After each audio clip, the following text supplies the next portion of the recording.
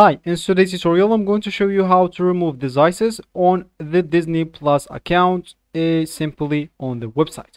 So first of all, all you need to do, just go and open the browser that you're going to use to follow this tutorial steps with. So of course, here in my case, I'm actually using Brave, but of course, in your case, you can use any other browser, could be possibly working for you. So once you actually open your browser, just go here to the URL section and type disneyplus.com and hit the enter button.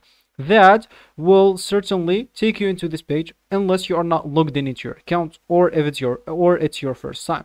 Of course, if that's the case, they will take you into another page. From that page, you'll need to click at login into your account if you have one. Just provide them with your phone number that you already created your account with, or if you are new here, if you want to create your account, click at sign up, provide them with your phone number and email address. Of course, you will need to verify them both by just entering the code that they will send you to both of your Gmail or email and phone number, and you will be able to create your account. So of course, once you created your account or logged into your account, you'll find yourself here at this home or at this main page. And of course, from here you will need to subscribe into one of their plans. Of course, they have the monthly plan and the yearly plan. Just go and subscribe onto one of them, and of course, if you do that, you will be able to watch every movie or every series they have here. Of course, if you didn't find what you like here, you can just go to the search bar right here at the left